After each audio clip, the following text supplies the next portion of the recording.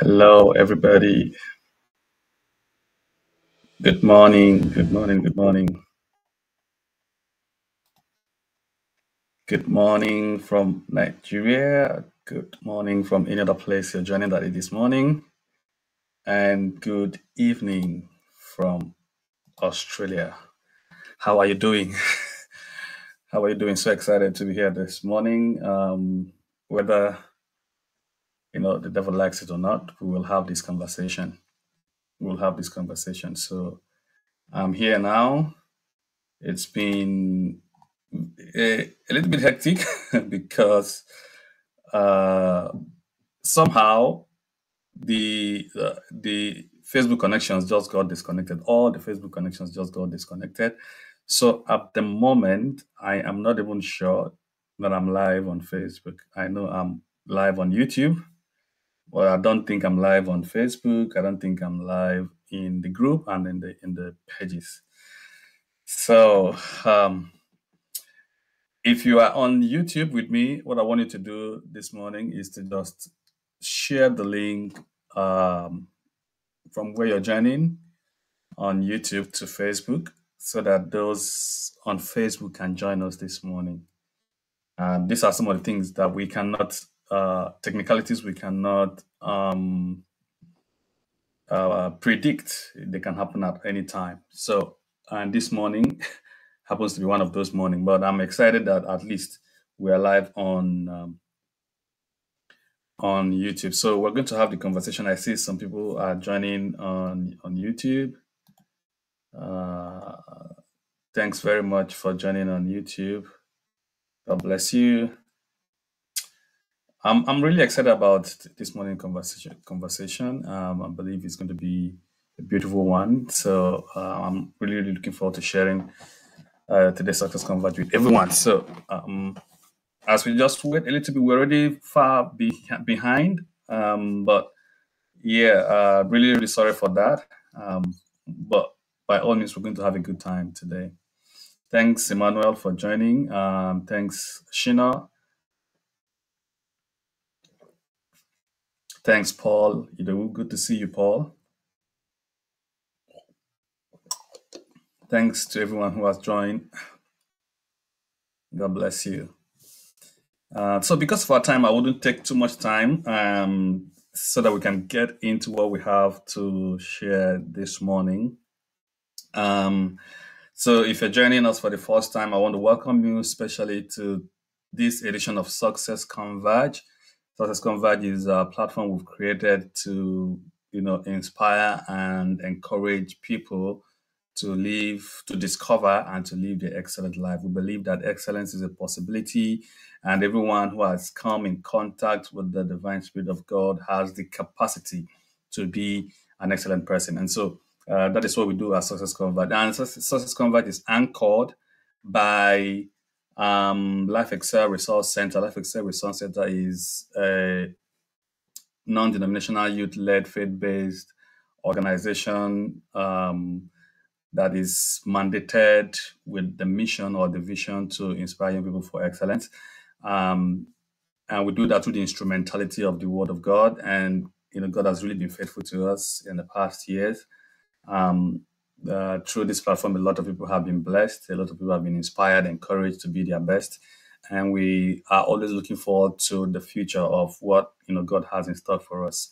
So if you're joining for the first time, we want to especially welcome you. We want to ask that you stay with us, be patient with us. So sorry about the disconnections this morning, but we promise you that we will deliver great content at every point in time. So you're welcome one more time, and we look forward to seeing you regularly in subsequent sessions. Thanks very much, Vincent, for joining. Good to see you. And so if we are ready to go, then let's do that. So I'm going to pull up my presentation, and then we will take it from there.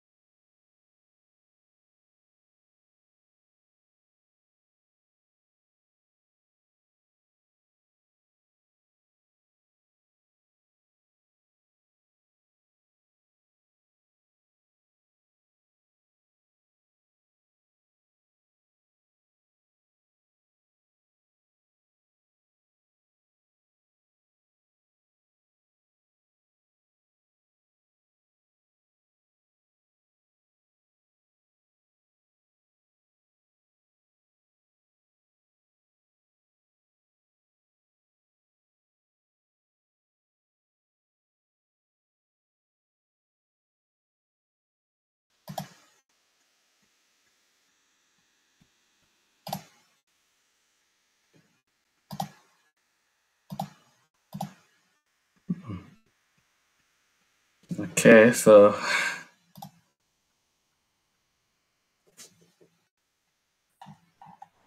just give me a minute to get this sorted. It says that it's on the screen, but I don't know why it's not coming up. Okay, so let me take this off. Yeah, okay, so now I have it on the screen. All right, okay, great. This is what I want. All right, so this morning we will be talking about the power and the purpose of excellence. The power and the purpose of excellence. That's what we're going to be discussing this morning. And I'm really, really excited about it. Really, really excited about it because I believe it's going to be a blessing to you and to everyone who's going to join this morning. Excellence is something that I've come to have a personal relationship with. I've come to have a personal relationship with excellence. And I love to talk about it all the time. I love to talk about it all the time because my life has been tremendously transformed or impacted by the virtue of my contact with excellence. And there is nobody I know who has come in contact with excellence that has not had the same amount of testimony or the same degree of testimony when it comes to an encounter with excellence. As a matter of fact, the best thing that can happen to you as an individual is to come in contact with the spirit of excellence. It's so powerful. It's so powerful. It's so powerful. It's so transformational, and it can change your life. Really, it can change your life if you come in contact with the spirit of excellence. And so that's why I love to talk about excellence all the time, because of my own personal experience, personal journey with excellence. And my dream or my goal is to see more people experience excellence in their own life, in their own personal journey, in their work, in their ministry, in their career, in their family, in whatever it is, in their job that they are doing. In whatever it is that they are doing, I want to see more people experience excellence because it is very transformational. So this morning, this is what we're going to be talking about: the power and the purpose of excellence. So I believe that because of the degree of the power that excellence carries, it is a responsibility. Because of the results that excellence brings into the life of anyone who comes in contact with it, I believe is a responsibility. And because it is a responsibility, not everybody is able to afford to put in the price or put in the work, put in the demand that is required to become an excellent person, because it is a responsibility. It is a responsibility because God demands excellence from you and I. God demands what? Excellence from you and I. There is no way we will be serving an excellent God and He wouldn't expect us to be excellent people, right? So God's expectation for us as His people is to be excellent. And so it's a responsibility because it is a demand from God. Two, it is a responsibility because it is rooted in the gifts that comes from God through His Spirit, which is the Spirit of excellence. It is rooted in the gift that comes from God through the Spirit of God, and that is the Spirit of excellence. And you will agree with me that if you give somebody a gift, if you give someone a gift, And it's a gift that requires to be looked after. If it is a gift that requires to be taken care of, and the person you gave that gift is not taking it serious, I believe you will not be happy. You would expect the person that you gave that gift to be responsible for that gift over that gift.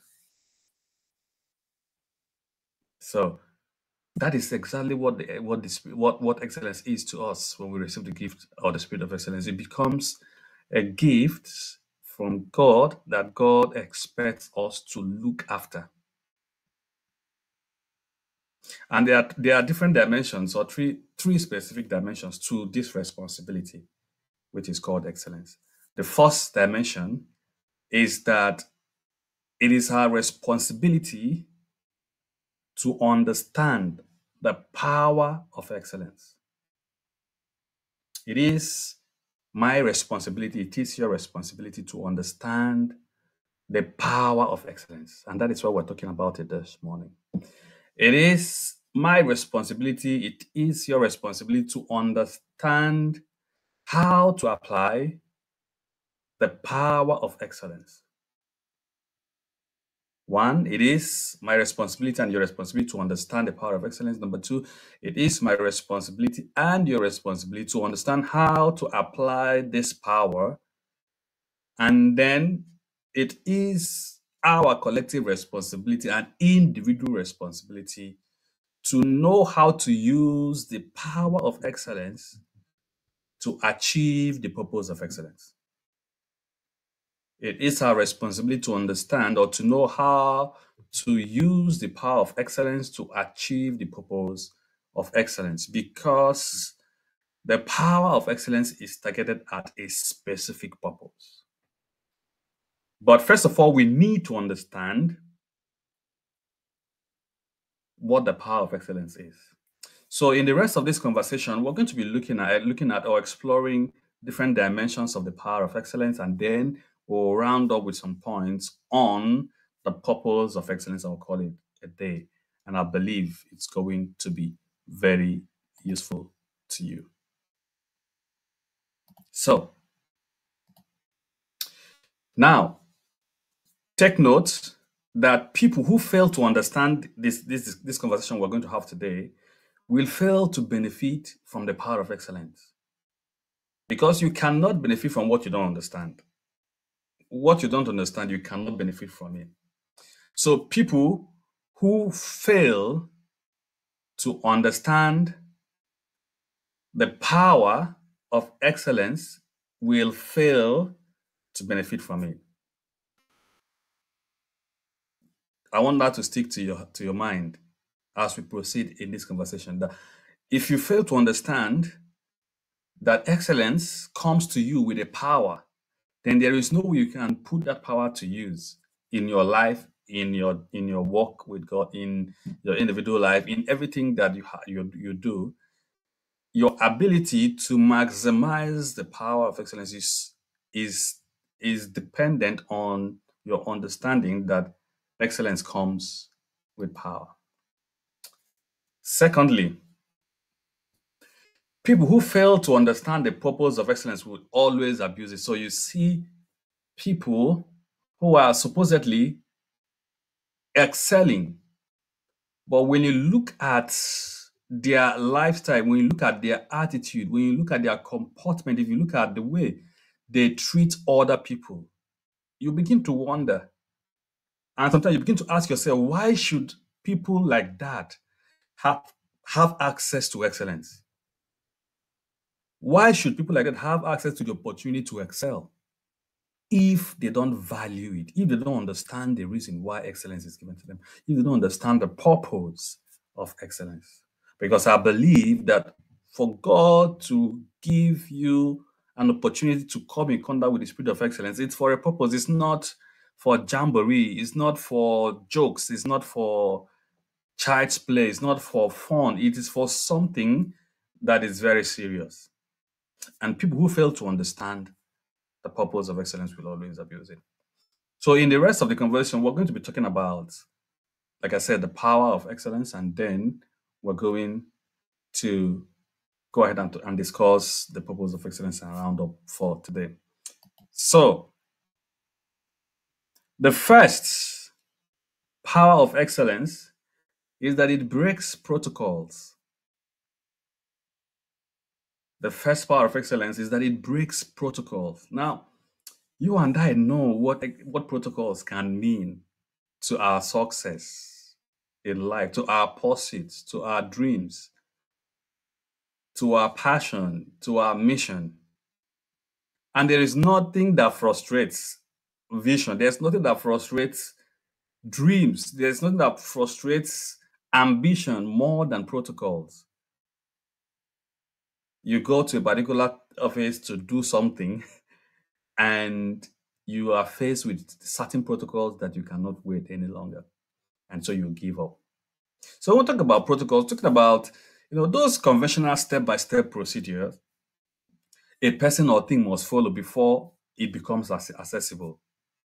There are some things that before you access them, you need to go through step-by-step procedure to be able to get to it. And sometimes offices, this is more relevant when it has to do with office things, right? You go to an office, there are procedures you have to follow before you see the person in charge of that office.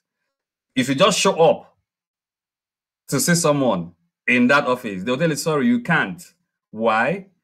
Because the protocol is that you have to book an appointment. You book an appointment if there is a slot. If there is no slot, you have to wait until there's a slot. But if there's a slot, you book an appointment, and then you come on your date of scheduled appointment. Because you can't just show up in that office. Right? So protocols are there sometimes, and they limit us from getting certain things we need to get. Because sometimes to get some things in life, you need to queue. You need to queue. You have to be in line until it gets to your turn. But for a person of excellence, you can jump the queue because of your excellence. For a person of excellence, you can jump the queue because of your excellence. And when you're able to jump the queue, when you're able to overcome protocols, what that means is that you will then be able to grow and go faster in life because your work will begin to speak to you. Your work will begin to speak for you. There is no doubt that protocol is one of the greatest limitations to breakthrough in life. Protocol is one of the greatest limitations to breakthrough in life. And people who can break, protocols, they are those who can succeed faster. And if there is anything that I know that has the capacity to break protocols for your sake, if there is anything I know that can break protocols as quickly as possible, it is excellence. It is excellence, nothing else.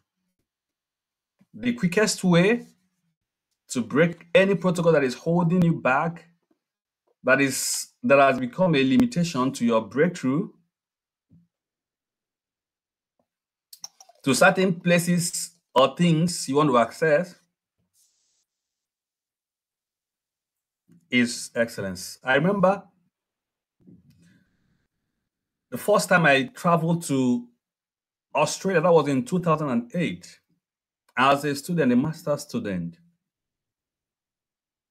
And I got to Brisbane Airport. Immediately I got to Brisbane Airport, there was a queue, long queue in front of me.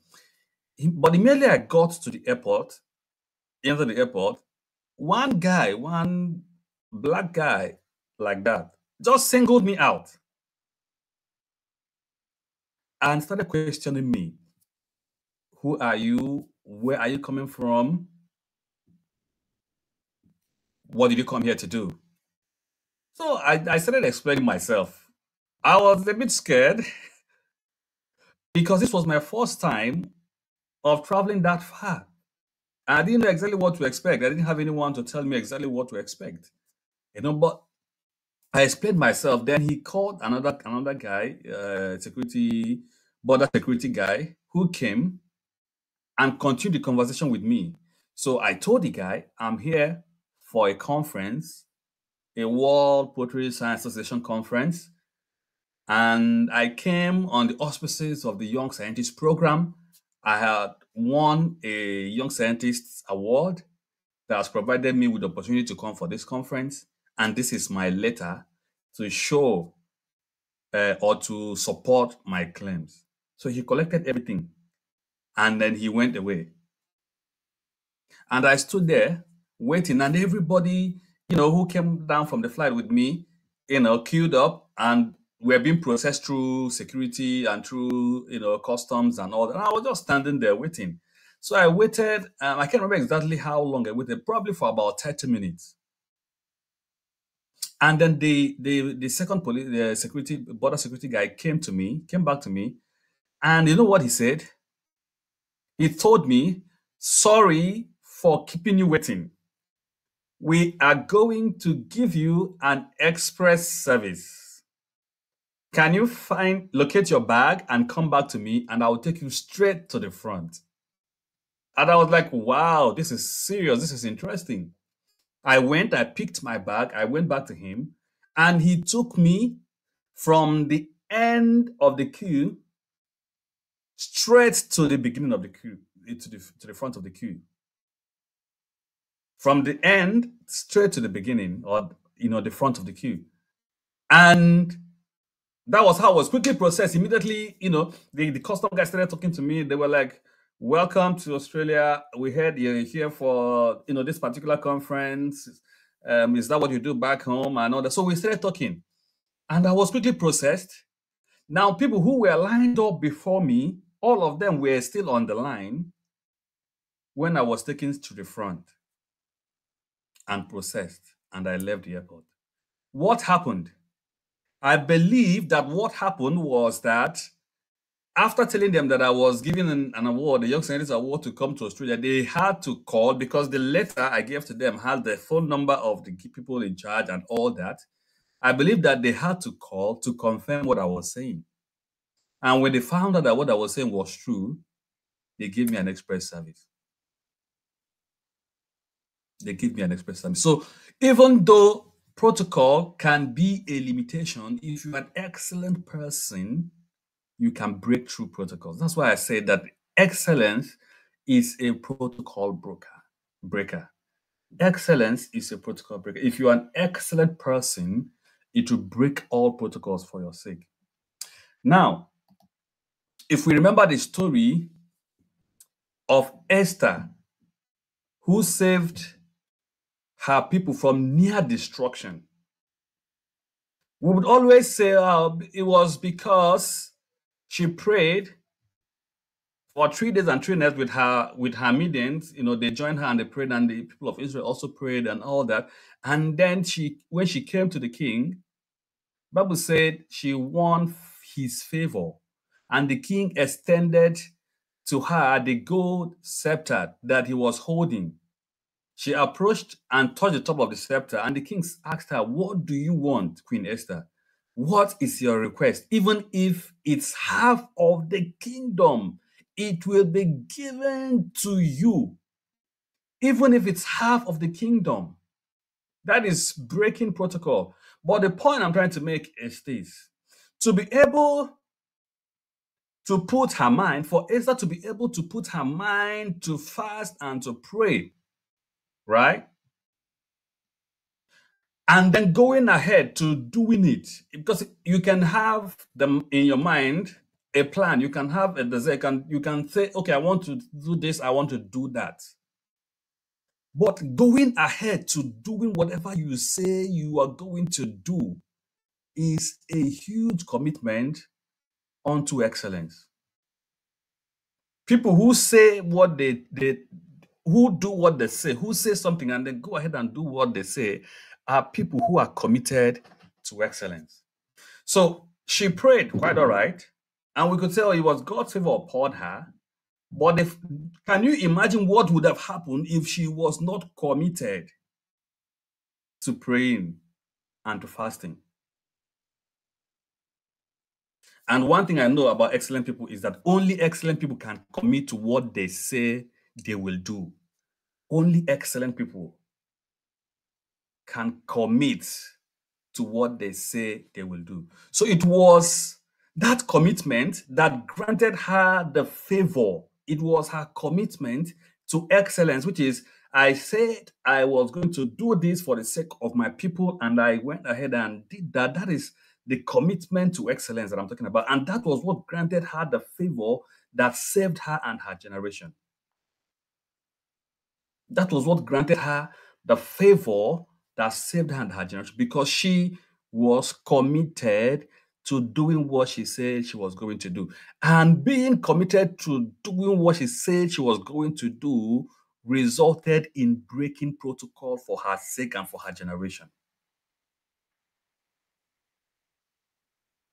So, are you in a situation where you need someone to overlook a circumstance for your sake? Are you looking for are you in a situation where you need someone to waive a condition for you? Oh my God, it's only going to take excellence. I've seen several students who have had the opportunity to